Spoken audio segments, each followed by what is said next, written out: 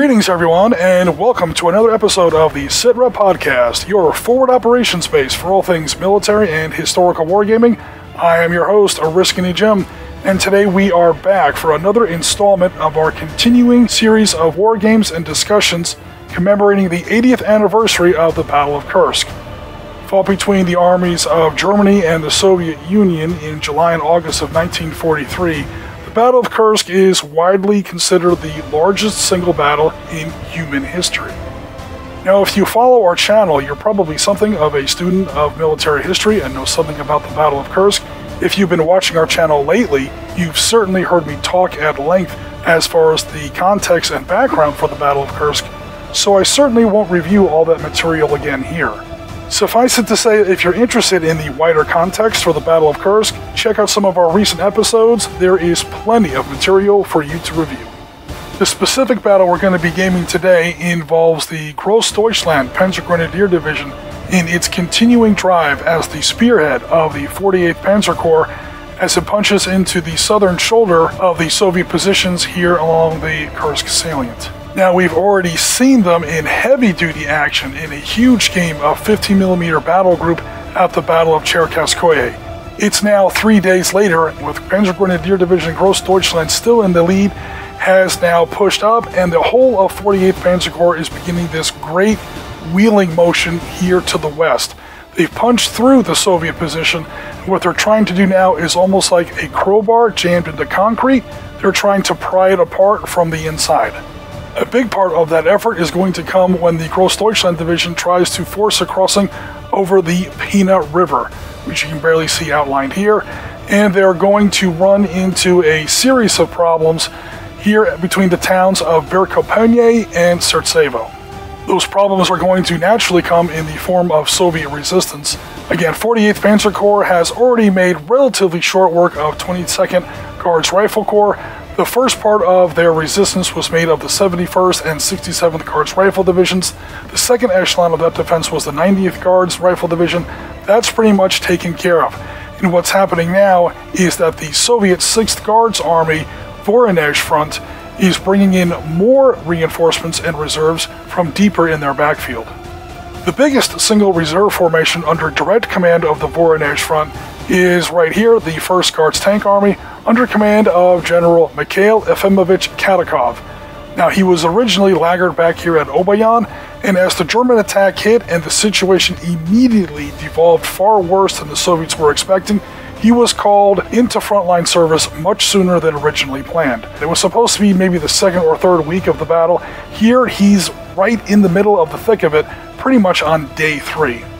So what we see by the evening of 7th July, moving into the morning of 8th July, is the Grossdeutschland division still in the vanguard of the 48th Panzer Corps, moving up to about this position here. We can see the Russian lettering for Grossdeutschland position right there. You see where they've already pushed past 3rd Mechanized Corps by 2400 hours on July 7th. They've got 11th Panzer Division rolling up on their flank. 3rd Panzer Division is right alongside. What they're doing is pushing back against the remnants of 3rd Mechanized Corps. They've already got their teeth kicked in, and already there's not a lot of them left. This is where we see the vanguard of Grossdeutschland Division push into our immediate battle area for today, and again, threaten those crossings across the Pena River. Now, clearly, what's left of the unfortunate 3rd Mechanized Corps is not going to stop Grossdeutschland, and so what Katakov has to do is commit the second echelon of his reserves. That's going to be the 6th Tank Corps we see entering here. And in a nutshell, that's pretty much the context for today's game of PanzerBlitz. We've got 48th Panzer Corps, spearheaded by Grossdeutschland Panzergrenadier Division, backed up by 3rd and 11th Panzer Divisions, making a big threatening push towards those river crossings. They're up against a hasty, sketchy, rapidly crumbling defense mounted by the 3rd Mechanized Corps, while forward elements of Katakov's 6th Tank Corps, 1st Tank Army, is rushing in to the rescue. Here's the game map that's been custom designed for this scenario. Very clearly we see the gap between the towns of Sitrep and the southern suburbs of Verkopenye. We also see very clearly the course of the Pena River that the Germans are trying to cross. We also see the 5 objective hexes the Germans are going to try and take today. The first one is at the town of Gromuchi. It is vital for Grossdeutschland Division to take and hold that crossroads in order to maintain good contact and communication with 11th Panzer Division over on their right flank. The second one they're going to try and take is this northern suburb hex here at Srtsevo. This is to make sure that the Germans truly control the town and haven't just bypassed it. The next two objectives on the Germans' mission list are, again, these crossings over the Pena River here. And lastly, we have a breakthrough hex leading toward Novoselovka, which is the next big target on 48th Panzer Corps' advance list. The Germans are going to be coming in along the southern edge of the map.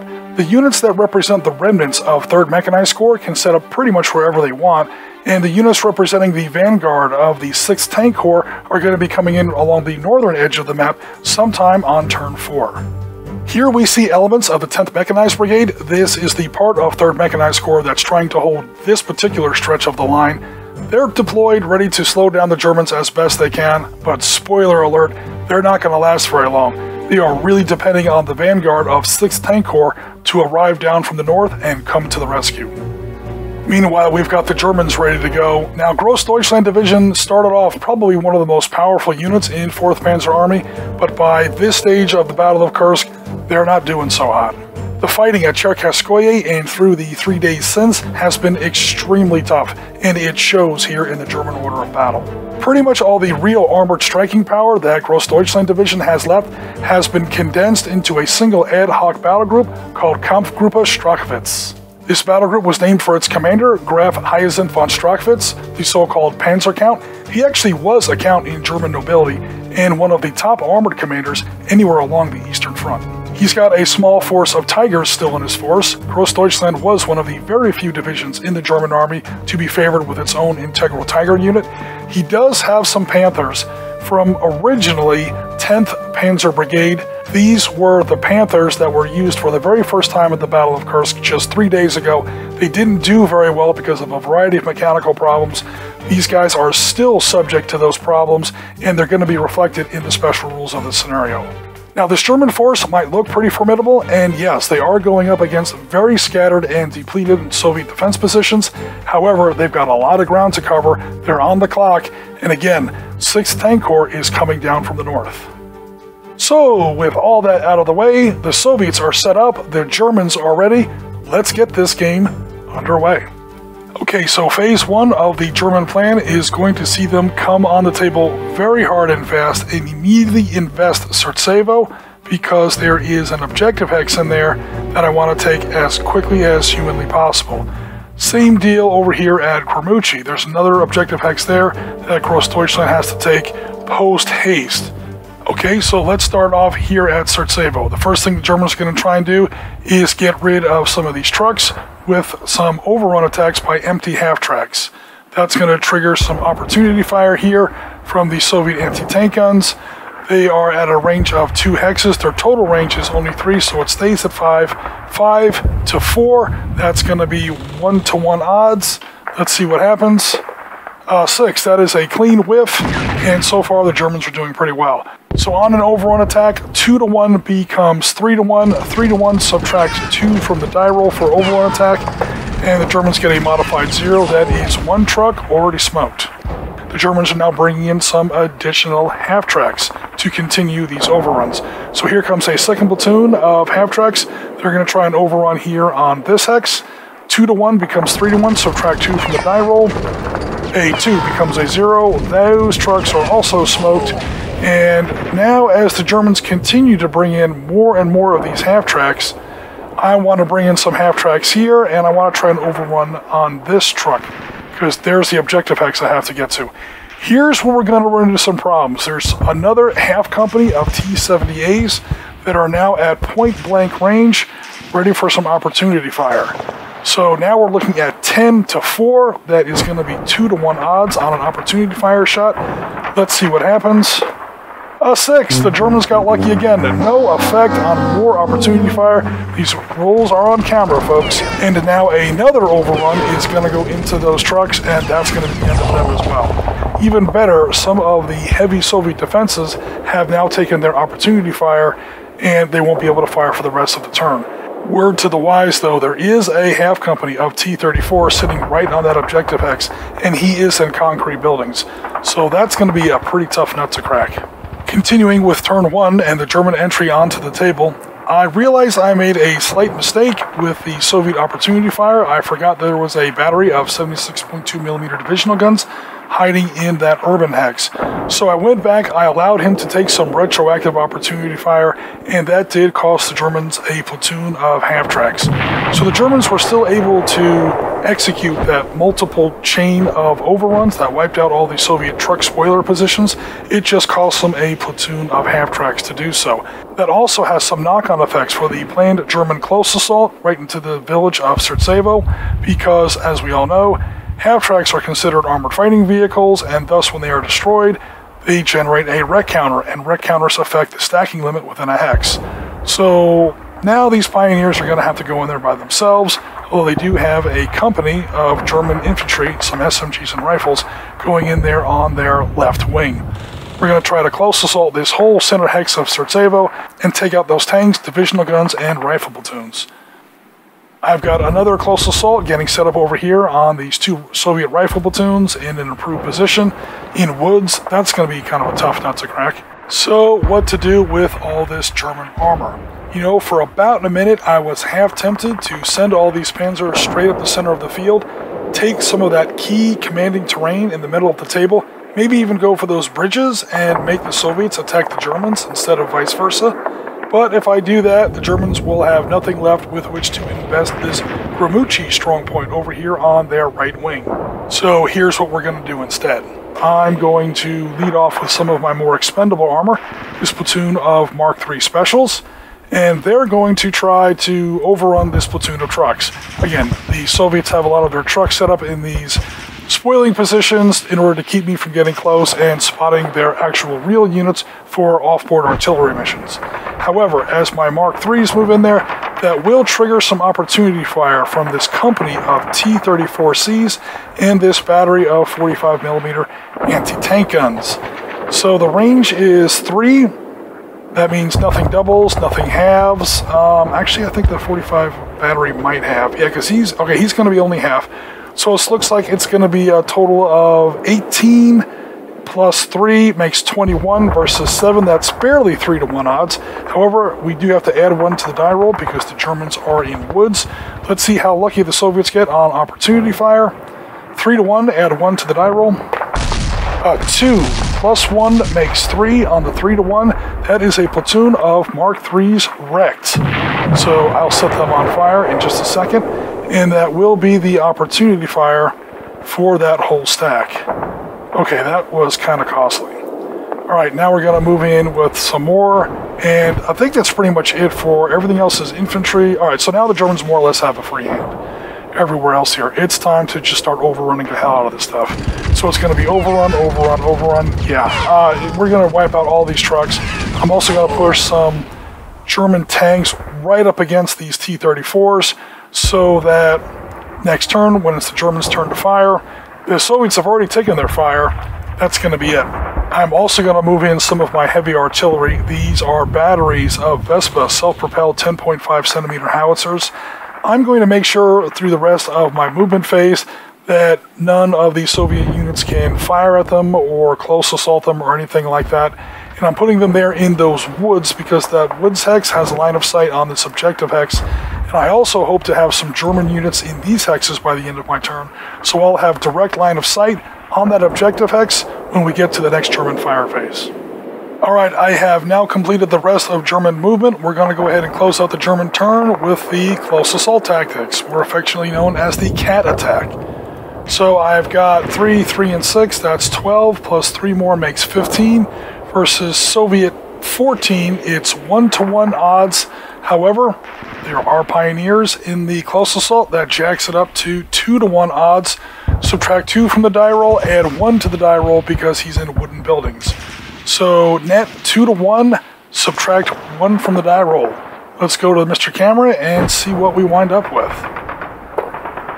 So the Germans roll a 2, minus 1 becomes 1 on the 2-to-1. That is 1 unit destroyed, 2 units destroyed, and a Soviet wreck counter.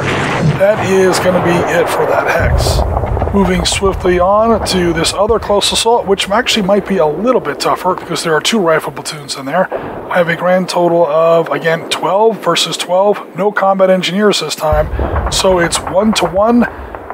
And we are actually adding 1 to the die roll because we have woods and improved position. So the improved position adds 2 to the die roll. The woods add 1 to the die roll. Close assault subtracts 2 from the die roll. We wind up with 1-to-1. Net add 1 to the die roll. The Germans roll a 1 though, so that's going to be a net 2 that is going to disperse these 2 units, which is good enough for now. Soviet turn 1, on the other hand, will not be terribly impressive. Just about everything that can fire has fired during the opportunity fire phase. They're now going to be trying to rally dispersed units. They're going to be shaking off opportunity fire counters. They're going to be calling in some artillery on 1 hex where they are gambling that the Germans will not be moving. They have 2 off-board batteries of 122mm howitzers and an on-board battery of Katyushas. About the only thing of note they're really going to be doing on turn 1 is a mass close assault on this hex of German armor right here. So we have a grand total of 6 plus 6 makes 12 versus 24 plus 7. It's going to be 1-to-3 odds. However, we do subtract 2 from the roll, so let's see how lucky these guys get from Mother Russia. And a 6, so not very helpful. 6 minus 2 becomes 4 on the 1-to-3 table. Yeah, that has no effect. Actually, the Soviet player will take 1 more quick movement action. They will go ahead and move this armored car half company straight down this road and sneak into this hex that was just emptied out by a previous German close assault. I counted a couple times. There was no window for opportunity fire from these various German overwatch positions. Those armored cars were just too fast. Those are BA-64s, especially once they caught that road and started getting the double road movement rate. As the Germans begin their turn 2, their first item is to decide where to set up their next turn's artillery barrage. They're going to go ahead and call in both batteries of their off-board 15cm howitzers right there on the objective hex of Srtsevo. There's still some pretty powerful defensive units in there, and they are in concrete buildings. Next up comes German direct fire. We're going to start with this battery of Stugs right here. They were going to fire on these T-34s here in the objective hex, maybe soften it up for some upcoming counterattacks, but honestly, now that these armored cars have appeared, I'm going to go ahead and shift the fire, and the Stugs are going to engage those armored cars. Maybe free up that hex so the engineers can get into the town and start launching counterattacks against Soviet targets from within the town. So the Stugs are within 2 hexes. That means that their A-class weapons will double against an armored target at this range. That gives the Stug battery, instead of a 12, a 24. Even adding +1 to the German die roll for these wooden buildings, it's still 24 against 2. That's 12-to-1 odds. That's going to be the end of the road for those armored cars, and that hex is now again open for German infantry, although there are 2 wreck counters in there, and now these Stugs have taken their fire phase. Over here on the German right wing, we also have all kinds of direct fire. Panthers, Tigers, 2 platoons of Mark IVs and a platoon of Mark III specials. They are all within 2 hexes of this improved position with a full company of T-34Cs. All of these German weapons are A-class. They're all within 2 hexes, so they all double.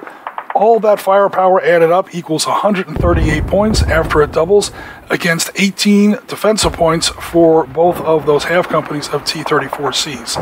It equals a grand total of 7-to-1, but I have to add 2 for the improved position and 1 for the woods. So 7-to-1, add 3 to the German die roll. A 3 becomes a 6, which at 7-to-1 destroys all those T-34s. And now comes the real attack. Everything else that has line of sight, including both batteries of Vespas, who are using direct fire, so those 13s will double to 26 points apiece. Conversely, all this German armor down here will divide because it's an A-class weapon against soft targets. Also, that stack of Soviet infantry will get 5 added to its defense because they are in concrete buildings. So all of this German firepower adds up to 105 points. Again, some of it doubles, and some of it divides in half. So you do all the math, you wind up with 105 points. Meanwhile, we have 18 total points here for the Soviets. However, they get to add 5 because they are in concrete buildings. These are Arab-Israeli War's urban hex rules. The Germans will also have to add 1 to their die roll.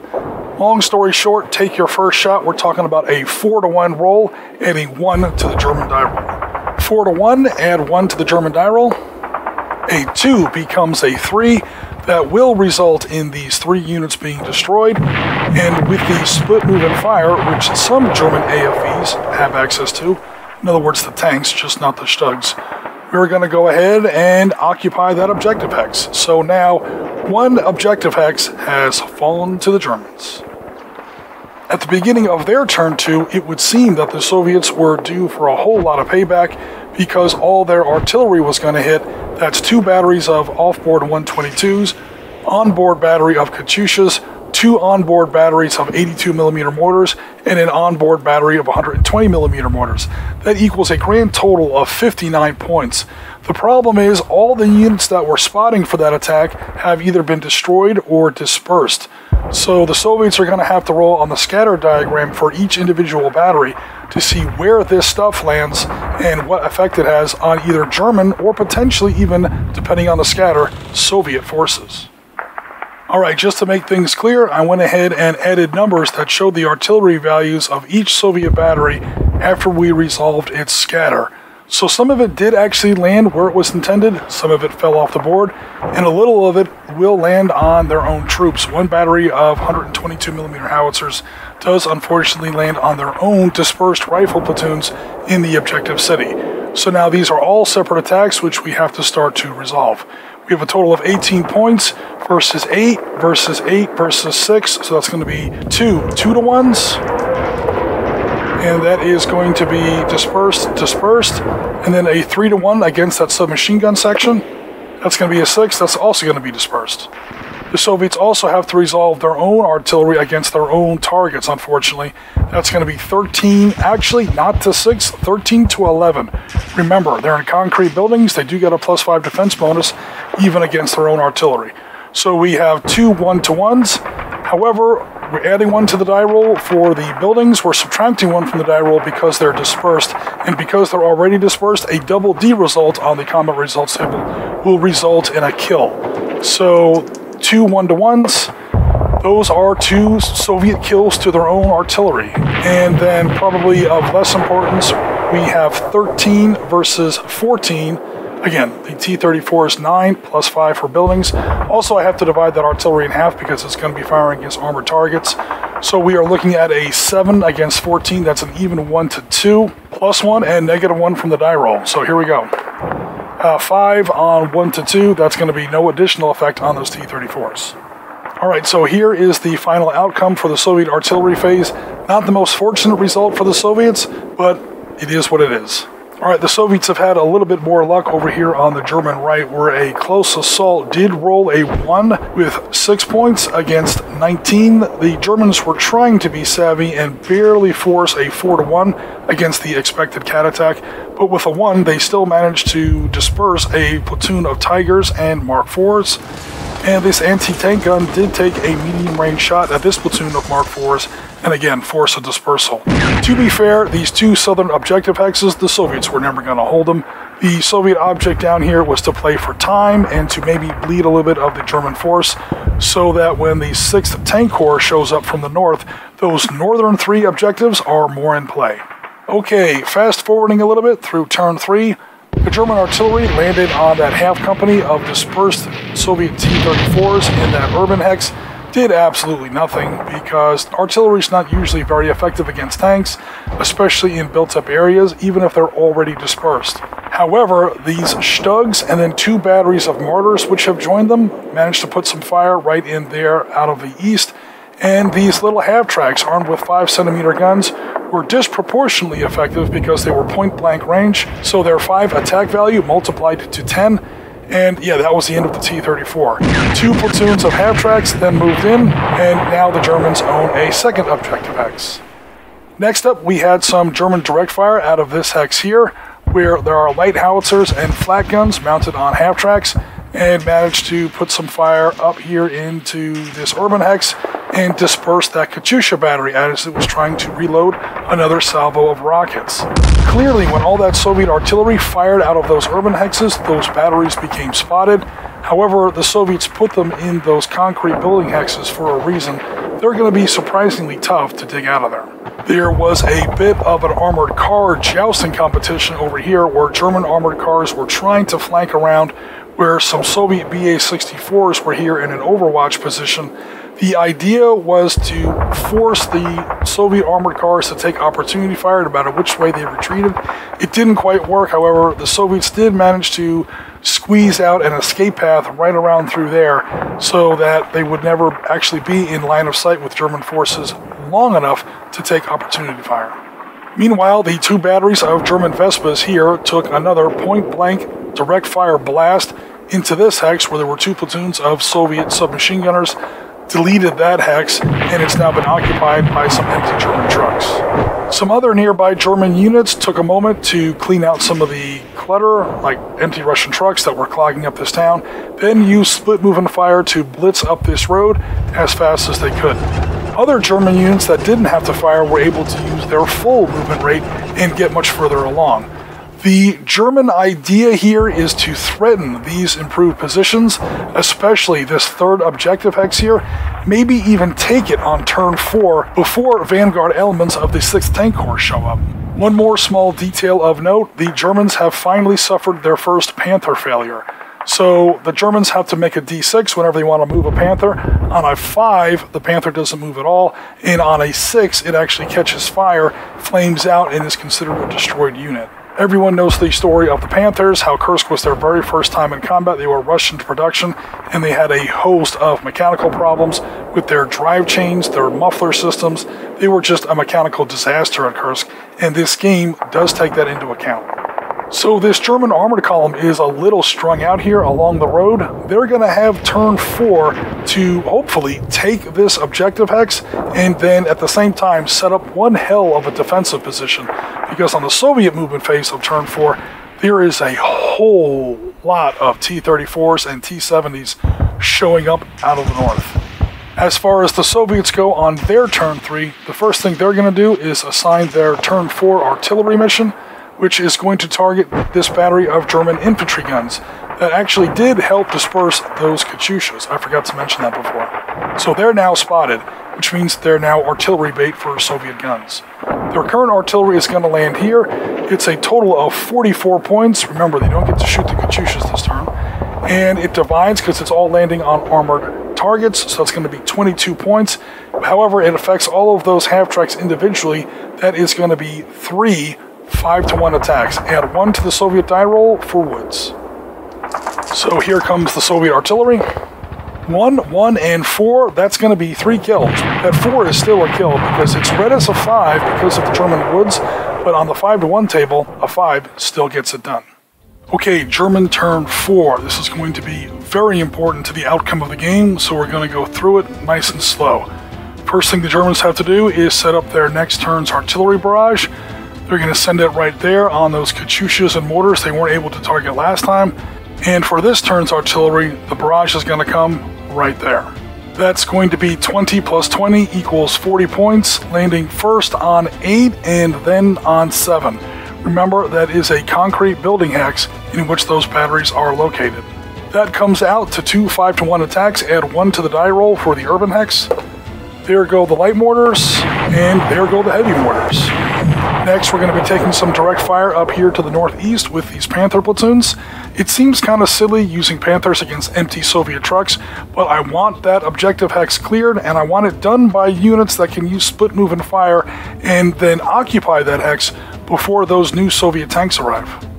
That first Panther platoon has a 16 attack strength. It does divide down to 8 because I'm firing against soft targets. That's still 8-to-1. However, I will be adding 3 to the die roll. 2 for this improved position, and of course 1 for the woods. So 8-to-1, add 3 to the die roll. 2, and that is going to be the truck knocked out of there, and that objective hex is now clear.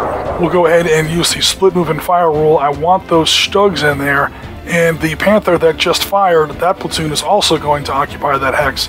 Alright, Russians, the Germans are now technically winning the game by owning 3 objective hexes. The burden of attack now lies with the Soviets. We're now going to shove up the rest of this German armored column on the road, so 1, 2, off the road, 3, 4, 5, 6, 7, and these Mark IVs will join them as well. Again, the German idea is to reinforce this position as well as they can because they are about to eat one hell of a Soviet counterattack. Not everything is going well for the Germans, though. They went to move that straggling Panther platoon, and wouldn't you know it, they rolled a 6. So this platoon of Panthers, the mufflers have now built up too much unburnt fuel in their exhaust pipes, and those exhaust pipes are hot. They eventually catch fire, and the tanks literally catch fire and blow up right there on the battlefield. It's an annoying way for the Germans to lose one of their most powerful units, but this was just the historical truth at Kursk. These Panthers were simply not ready. Meanwhile, the Germans are going to mop up some of the remaining Soviet defenses around Grossdeutschland. The first thing they're going to do is that 81mm mortar battery is going to drop a direct fire barrage on those 2 sections of Soviet trucks in the open. So that's going to be 2 3-to-1 attacks. And that's it, they are both smoked. Meanwhile, the Germans have just about had it with this battery of 45mm anti-tank guns harassing their flank and rear. So they're going to use one of their Vespa batteries, and one only, to do a direct fire salvo right into their position. It doubles for direct fire at within half range, so that's going to be 26 versus 3, 7-to-1 odds, add 3 to the die roll. So let's see what happens here.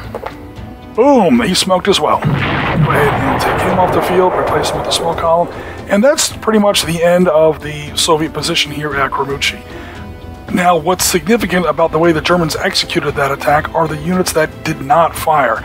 They're now free to start moving north. 1, 2, 3, 4, 5, 6, 7, and here, 1 to get on the road, 2, 3, 4, 5, 6, 7, 8 to reinforce that all-important position that's really going to kick off later on in turn 4. Okay, we're now into Soviet turn 4. There's been some artillery barrages, there's been some direct fire, but now we're in the movement phase, and here's where things are going to get very, very hairy. Because not 1, but 2 full brigades of 6th Tank Corps are showing up. We're going to do the 112th first. So let's go ahead and get this going. So the Soviets are going to start bringing on their armor. They're going to start off with a full company of T-70s, and they're going to launch an overrun against these 2 platoons of German Mark IIIs and Mark IVs. Note, these German platoons will not be able to see because of the tree line in 2401, nor will these German tanks here because of this tree line here. It's down to just these guys to defend themselves. Alright, so 14 doubles to 28, 10 doubles to 20, both against 6. That's going to be a 4-to-1 attack and a 3-to-1 attack. Okay, so here comes the 4-to-1. Boom! Here comes the 3-to-1. Boom! He's also smoked. Alright, so that will be this company of T-70s deleted off the table and replaced with wreck counters. Those wreck counters are going to be important because there's more Soviets coming on the table. Alright, the Soviets are going to bring on some real tanks now. They can only, sadly, bring in 1 half company into this hex because there are 2 wreck counters in there, and it does affect the stacking limits in that hex. However, these guys have taken their opportunity fire. None of these people, believe it or not, have a line of sight. There is only 1 more platoon of Mark III Specials back here, and they're not within point-blank range. So they'll only get 10 versus 9. That's going to be 1-to-1. A 1! Holy crap, they killed them. The Soviets are now going to bring in another 15 T-34s, and they're going to try and overrun over from this position. The only problem there, and what I was trying to avoid before, is that now opens up opportunity fire from these 2 hexes as well. So here's where it's going to get very, very nasty. So these Stugs are within point-blank range, so that gives them to 24. 24 is 48, and 16 doubles to 32. That's a total of 80 points. If they engage 1 full company, that's 2 counters. That will be 2 9s become 18. That's going to be 4-to-1 odds. Here comes the fire. Pow! That whole company is smoked. It's going to be 2 more of these counters removed, and 2 more wreck counters. The Soviets are going to continue to bring in more and more armor, rather piteously because we're playing the Soviets. Almost all the armor they have left, however, that will open up more opportunity fire from this hex. We're going to start off with 28 versus 6, that's 4-1. Boom, he smoked. We're going to follow that up with 32 versus 9, that's an ugly 3-1. I'm going to go ahead and go for it. A 6, the Soviets finally catch a break. That does still, however, disperse that tank. And then finally, Tiger versus T-70s. Who's walking away from this get together? 30 versus 6, that is going to be a 5-1 attack. Boom, he's really smart. The Germans have now all taken their opportunity fire. The Soviets have 1 half company of armor left in the 112th. 1, 2, 3, 4, 5, 2 points to overrun. Those T-70s are going to join the overrun, and we're going to see if we can take at least 2 platoons of German armor with us. So it's 9 plus 5 is 14 versus 14, 1-1, 2-1, subtract 2 from the die roll. So 2-1, subtract 2 from the die roll for overrun. Boom, the Soviets get lucky for a change. 2 platoons of German armor are now smoked. Now that seemed like a ridiculous trade, but here's the thing. Soviet tank brigades don't just have tanks, they have infantry as well. And guess what's coming in now? Here comes a full company of submachine gunners. Here comes a full company of rifles. And I'm not able to, let's see here, there's now 2 German wreck counters in there, so I can only put 1 platoon in there. Boom, and I'm going to hang back with these other 2 platoons because they're going to be used as spotters for future Soviet artillery missions. So it cost the Soviets the better part of a tank brigade to make this move, but we now have a close assault coming of monstrous proportions on that German-held objective hex. So we have a grand total of 17 attack points going in there against 36. That is going to be an ugly 1-3. However, they get to subtract 2 from the die roll because it's a close assault. However, they have to add 2 to the die roll for their own improved positions, and then another 1 for the woods. So it's 1-3, add 1 to the die roll. Oh man, and a 6 becomes a 7. The Soviets just aren't catching a break on this one. No effect on the German armor. Alright, wrapping up Soviet turn 4, they're bringing in more infantry of 200th Tank Brigade. A little bit of 200th Tank Brigade came in to reinforce the unfortunate 112th, but the rest of it has simply bypassed the German position. And some of it is coming all the way down this road, and boom, just that fast, Grossdeutschland is back in play.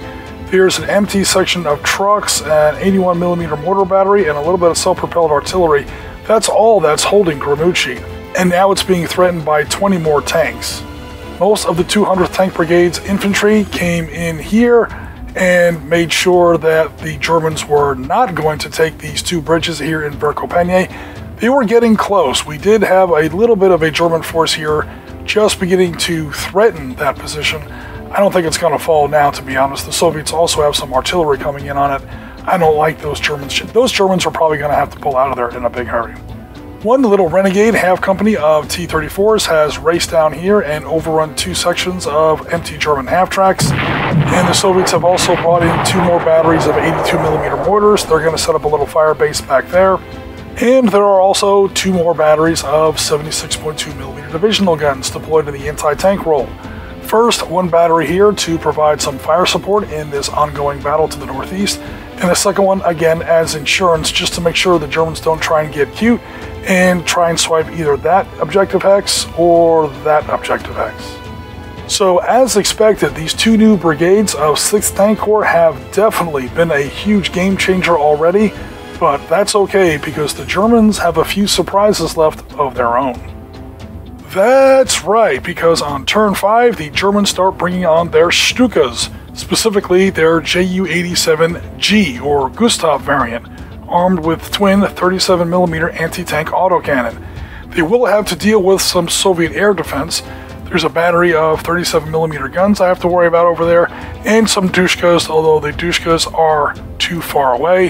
However, these 37s will get a shot, so we have to resolve that first. Here's the anti-aircraft table. We are on the 8 column because there's 8 points in that 37mm anti-aircraft battery. Let's see what the Soviets get. A 4 is going to be no effect, so the Stuka gets to go ahead and carry out his attack. He's within 2 hexes. That's considered a close range for an A-class weapon. That's going to be 20 to 9. So let's see what the Germans get on the 2-to-1 table.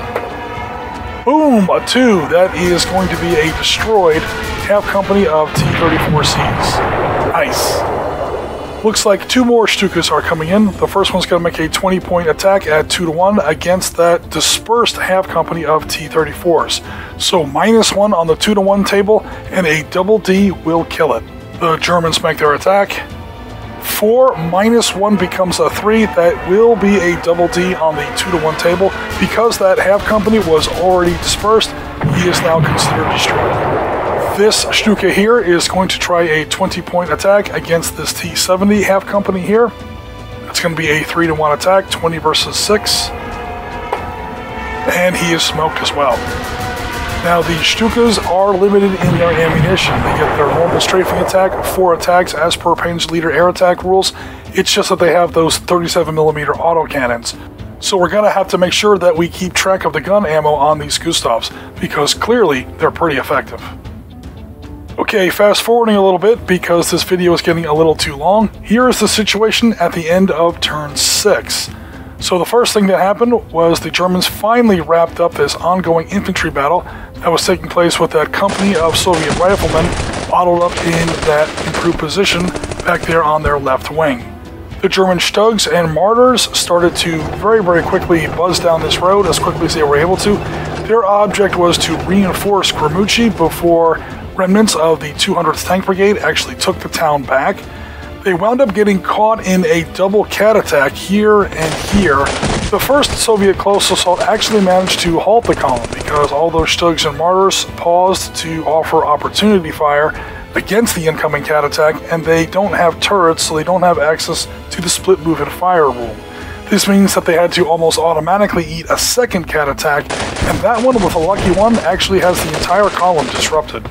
The German Stukas turned south and started shooting up the Russian tanks that were threatening Grossdeutschland. They didn't get all of them though, because one half company of T-34s managed to sneak back around and overrun the Vespas and destroy that battery of self-propelled artillery. Successive German artillery barrages, both on and off board, have completely annihilated this SMG company here and busted up these riflemen over here a little bit. Meanwhile, the remaining Soviet tanks that were over here, the Germans didn't get to return fire at first because they shot early during opportunity fire phase.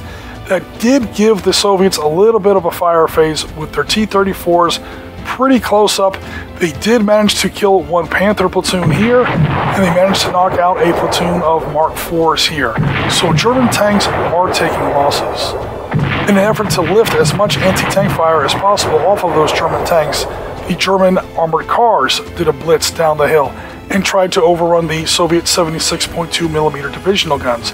They actually did get them, however, the losses were pretty bad. Some of the armored cars were dispersed, they failed to rally. Some of the Soviet infantry turned back around and launched a double close assault, and now 2 platoons of German armored cars are on fire. So 2 Panther platoons out of 3 have been destroyed, half of the Vespas have been destroyed, Mark IVs are on fire, Mark IIIs are on fire, most of their armored cars are on fire, all their assault guns and tank destroyers are also in a pretty bad way at the moment. Indeed, the Soviets are fighting very hard. That said, I don't think they're going to be able to retake the objective hex here at Grossdeutschland. I'm pretty positive they're never going to be able to retake this objective hex heading up toward Novoslavska. Those 2 batteries of Stugs are standing tall in woods in an improved position. The entire 112th Tank Brigade is burning in front of them. Okay, they had plenty of Mark IVs, Panthers, and Tigers and fire support, but suffice it to say that objective hex is not going anywhere. Clearly, the Germans also hold securely this one way down here in Srtsevo, so that's going to give them at least 3 out of 5, probably victory for the game. At the same time, the Soviets now have a nice little defensive bulwark here along these urban hexes. I don't see the Germans mounting any kind of serious threat against either of these bridge hexes over here in Verkopenye. Alright everyone, here we are at the end of turn 8 and where we're going to call the game for today. Starting off here in the northeast, despite the best efforts of both sides, there was never any real danger of this little deadlock breaking loose. German tanks, as formidable as they are, carry A-class guns, which are not terribly effective against infantry in woods. The Tiger platoon is of course armed with 88mm guns. That gives it an A-star class, which means that it doesn't have to divide against soft targets. But even with some German Vespa artillery support, the Germans were never really able to close down the remnants of 112th Tank Brigade's Motor Rifle Battalion. Trust me, the Germans really would have liked to, because the rest of the battalion started hoofing it down this road almost in column formation, perfect overrun bait. But again, the tanks were just tied up holding that objective hex. And right when I said there was no way that the Soviets were going to be able to retake the Grossdeutschland objective hex, sure enough, an off-board artillery barrage did delete the German 8.1cm mortar that was hanging out in there and allowed a half company of T-70s to swoop in there and, for a moment, retake the objective hex. He was observed, however, by German armor that was in these two hexes. In comes one of the last Stuka airstrikes and took him back out of there. Some light German armor then reoccupied the hex, and there we go. Meanwhile, the aforementioned remnants of 112th Tank Brigade's Motorized Rifle Battalion did try a cat attack up the hill just for fun to knock out some of these armored cars. It just didn't work out. The German Stugs and Marder tank destroyers that found themselves in a little bit of trouble here along this road managed to extricate themselves, roll up to this position, and actually knock out a half company of T-70s, and at least threaten a little bit one of these bridges here at Verkopenye. You'll notice that there's an entire company of Soviet infantry missing there. There is line of sight just barely from way down here in Srtsevo. They were able to peer right down this little channel and call in a German off-board artillery strike and delete that company right off the bridge. So the Germans never had a real hope of taking either of those two bridge hexes in Verkopenye, but they did manage to attack some of them and cause the Soviets a bit of a nervous moment. But by this point of the game, we've gone 8 full turns. Both sides have begun to lose the real ability to damage each other. The Germans would be able to reorganize another attack on Verkopenye. They would just need like 4 turns to do it. But the game has now run its 8-turn course, and we're going to go ahead and call it. This is going to be a German victory because, again, they do have Objective Hex 1, Objective Hex 2, and Objective Hex 3 out of 5. To their credit, however, the Soviets do still hold 1 Objective Hex there and 1 there. All told, the losses were pretty catastrophic, especially on the Soviet side, which actually lines up with history. If we look at these wreck counters here, where 112th Tank Brigade more or less died in place, we're going to see roughly the same kind of tank kill ratios that we saw actually in the Battle of Kursk. Altogether, the tank kill ratios were measured at about 8-to-1. That's going to vary a little bit depending on what divisional sector you're talking about, but that's pretty much what we saw here on our table. Conversely, we also saw the death of Panzerabteilung 51 and 52, 39th Panzer Regiment, 10th Panzer Brigade, in other words, the Panthers. The Germans started off with 3 platoons of Panthers. There's only 1 left, and it is in fact dispersed at the moment, so that platoon is about half destroyed. And that, again, pretty much lines up with the history. These battles at Srtsevo and Verkopenye, about 3 or 4 days into the larger Battle of Kursk, was pretty much the end of the Panther, at least here at the Battle of Kursk. So, once again, that's going to wrap us up for today. Thanks very much for watching. Please remember to like, comment, and subscribe if you enjoyed this content, and also please remember to hit that notification bell. Also, please consider joining the Sitrep Podcast Discord. There is an auto-accept invitation link to our Discord in the description of this video. Come by, check out the community, and show us what's happening on your hobby table. But for now, this is Risky Jim with the Sitrep Podcast. We are rounds complete for another episode, and as always, Tango Mike for watching.